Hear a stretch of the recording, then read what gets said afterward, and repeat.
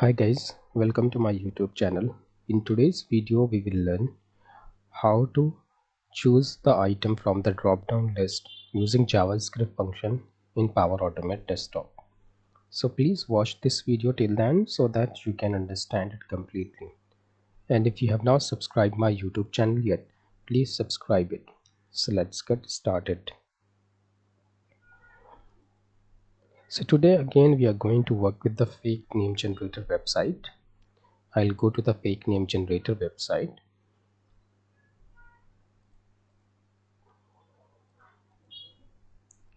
And here what we want to do is we want to choose the item from this gender drop down one by one. So first of all we want to know how many items are present inside this gender drop down. How can we know it? To do that I will right click and go to the inspect, and then I will click on this button and highlight this gender drop down, and from here I will take the name. I'll copy it, I'll go to the console, and then I will type document dot get elements by name, and then inside this I'll specify the name of the element. Then it is available on the 0 index, so I will specify 0. Now you can see that it is highlighted, and then what I want to do is I want to get the children, and then I want to know the length of it, so it is 3. So this piece of code is going to give me the number of items present inside the drop down. So now I'll go back to the Power Automate desktop, and first of all, as I know that fake name generator website is already opened, I'll go to the browser automation, and because it was a Chrome browser, so I'll use launch a new Chrome. I'll use attached to running instance, and then here I'll specify the title.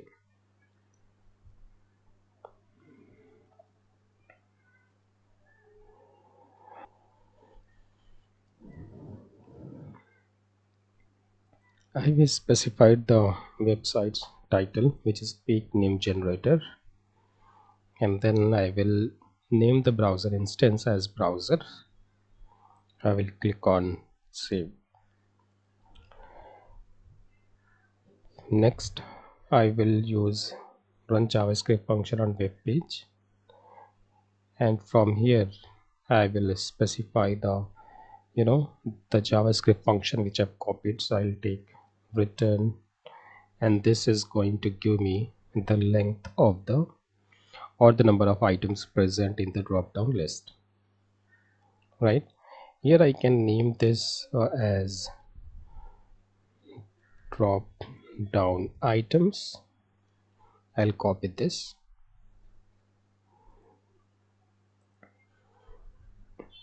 Now I will run the bot to see whether it is returning the number of items present.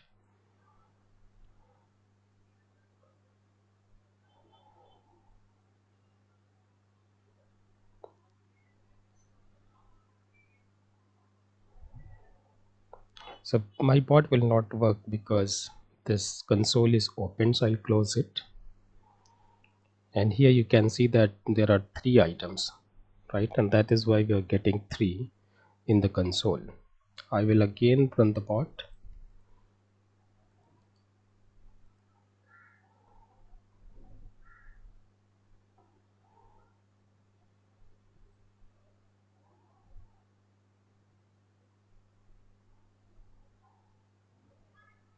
I will go back to the Power Automate, and here I will type drop down. Now here you can see that we have 3.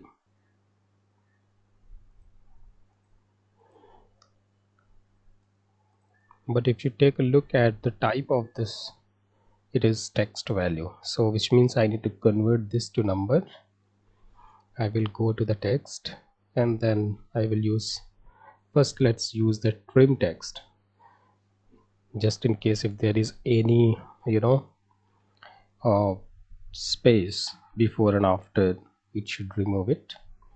And then I want to convert this text to number. I will specify this text to number.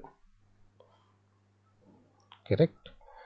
Now what I want to do is I have to select the item from the drop down one by one.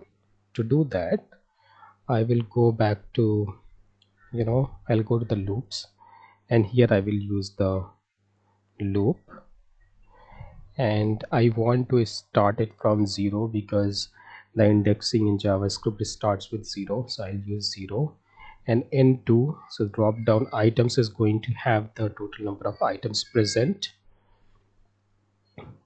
and because I want to run this bot 3 times, I will subtract it by 1, so 0, 1 and 2, so it will be 3, and I want to increment by 1, so I will just specify 1, and then here we have the loop index, which is going to store the index of the item. Next, what I will do is, because I want to choose the value from the drop down, I will go back to the fake name generator website, right click, inspect, highlight the drop down and take the name of it.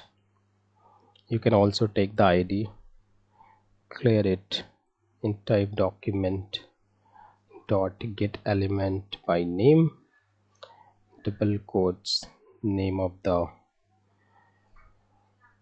element, specify the index because this is the index which is available, and then what I want to do is I want to select the item from the drop down, to which I will use the selected index.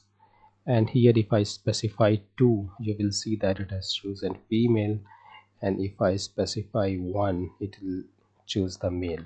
So this is working for us. I'll copy this piece of code, I will close it, I will go to the Power Automate desktop, and here I will use run JavaScript function on web page. Before this closing curly bracket, I'll paste this piece of code, and from here I will use the loop index because this is going to have the index of the item. And then I will click on save.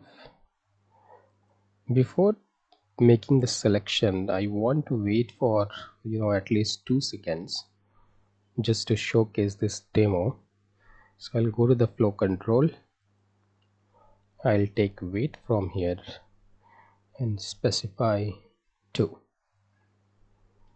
Just in case if you want to reduce the wait timing, what you can do is you can specify the values in points also. So this is going to wait for for around 2 milliseconds. If you specify 0.3, 3 milliseconds, if 4 milliseconds, 5, half of the minute, half of the second. So let's keep it this way. I'll right click, and before that I'll check if the console is opened. So this is closed. I'll go back to the Power Automate desktop and I will run the bot.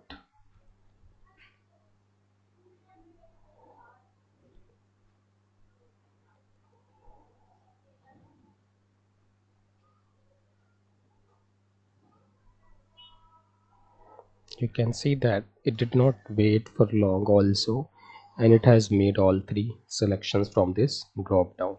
So this way you will be able to get the number of items present in the drop down, and also you will be able to make the selections using the dot selected index property of the element. if the element is a drop down list.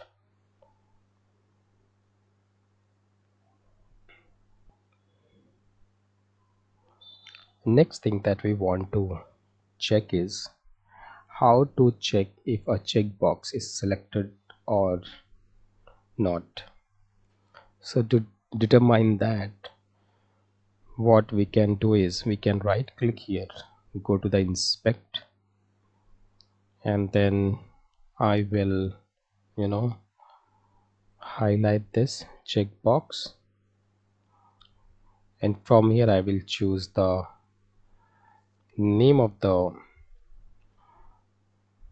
element, go to the console, clear the console, and then type document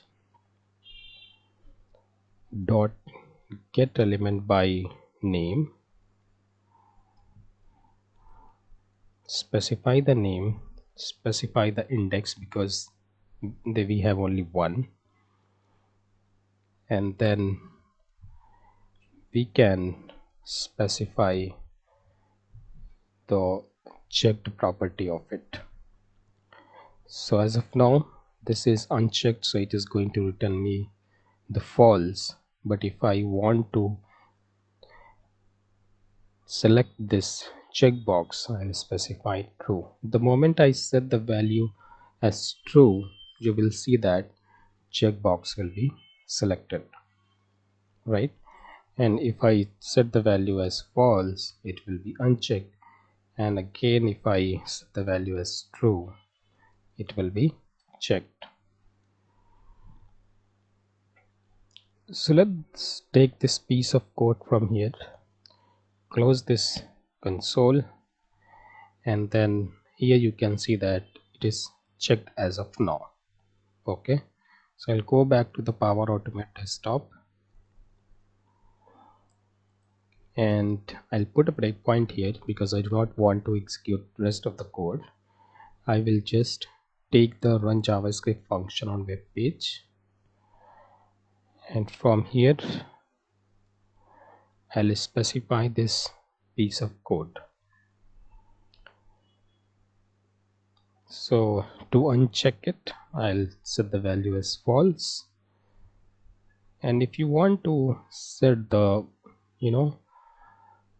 produced variable, you can change the variable name here. I will click on save and then drag it up. Okay, I will run the bot.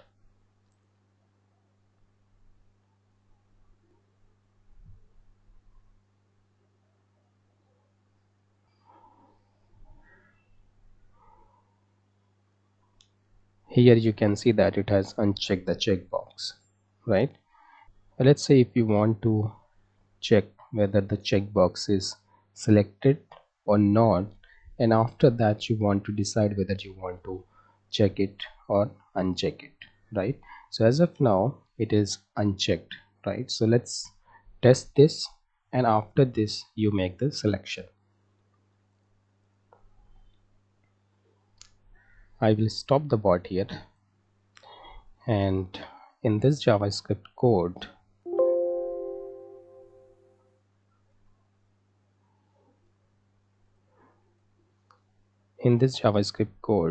I will remove this false, and I will return this value.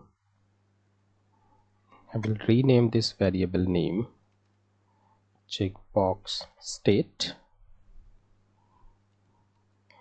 and I will click on save, and let's run and see if I can get the result, and to see what is the type of this result. Okay, I will run it.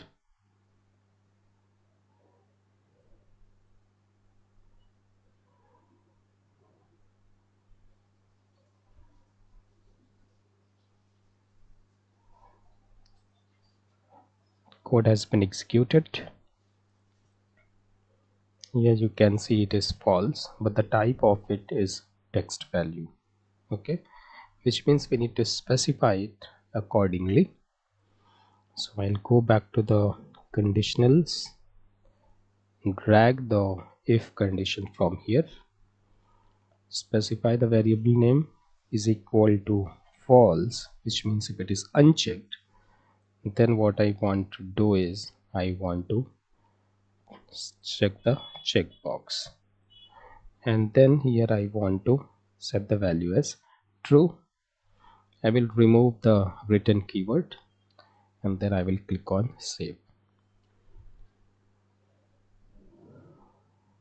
Now I will run the bot.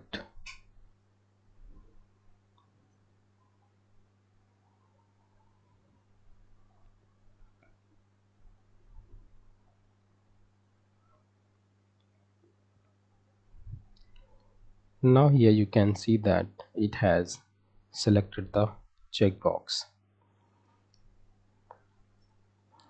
Let's run it again to check if it is working. So I will just right click and they say run from here, and this time my bot should not uncheck it.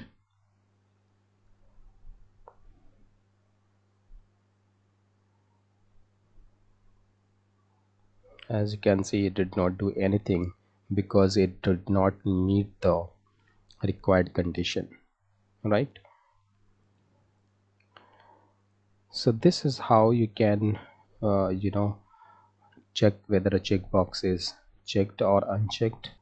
Also, you can find out how many items are present in the drop down list, and based on that you can make the selection and perform your automation.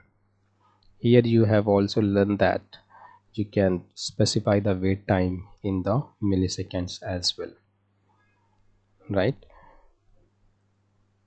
So if you like this video, please click on the like button and please subscribe my YouTube channel, and if you have any question, please post it in the comment section. Thank you for watching. Have a great day.